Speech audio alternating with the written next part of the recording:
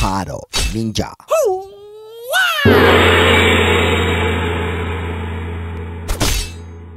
Hey everyone, today we're going to be looking at how we've been using Pardot Form Handlers to help our customers deal with multiple lead providers and lead referrers. Specifically in the education and financial services industries, there are a lot of lead brokers that pass on leads from multiple locations to the same customer.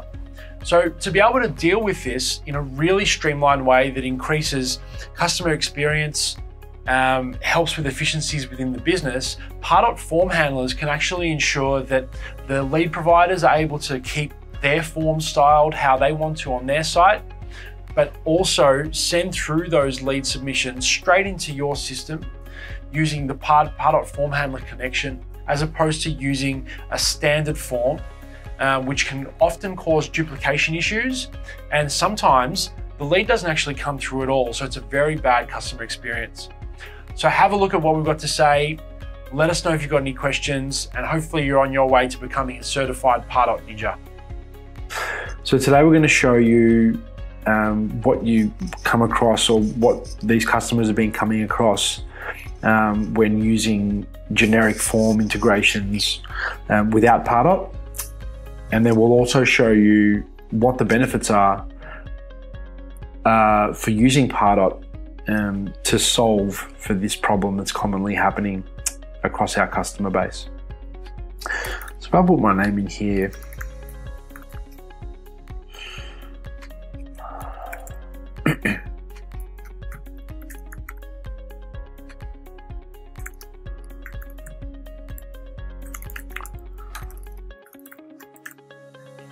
and hypothetically submit that, what you'll actually, if that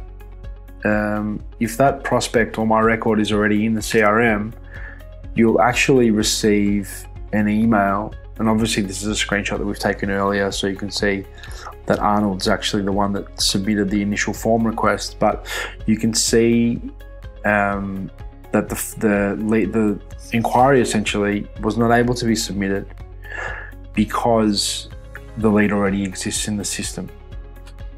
Now, what we've done for our customers that have been experiencing these issues is we've helped them create form handlers in Pardot, which essentially allows the lead providers to keep their current forms how they are. So the lead providers don't have to sacrifice anything around their branding or anything around how they usually operate.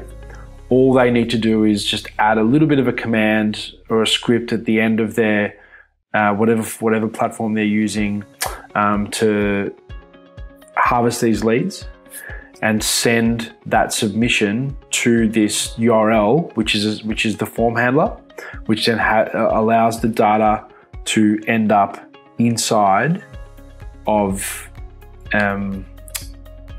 Pardot.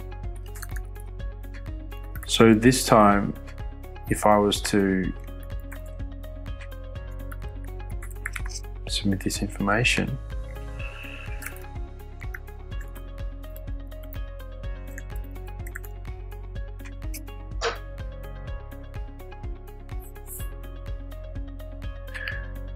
you'll actually find that firstly, you won't get an error back from Salesforce.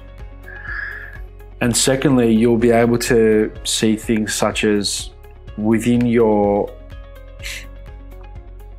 Pardot reports, you'll be able to see under your forms and form handler section, you'll be able to see submissions specific to those, and you can see that that's come through today. And then under the actual prospect record itself,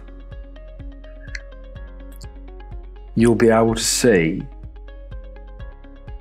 if I sort this by date and time, you'll be able to see any activity history related to that prospect. So things like page visits, but obviously in this case, any additional forms that have been submitted and where they've come from. So if you've got a handful of different lead providers or brokers that you work with, you can actually see specifically where those inquiries have come from, and score them appropriately so that you can give that end customer as much of a personalized experience as possible.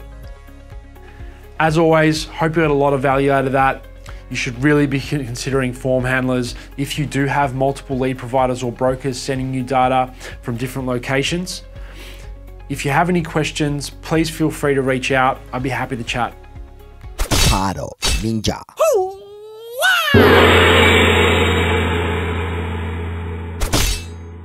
Hey guys, thanks for watching that episode. We hope you got a lot of value out of it. Please don't forget to subscribe and engage with the content because a lot of it is driven by you guys, the user. So we need to know your feedback. Cheers.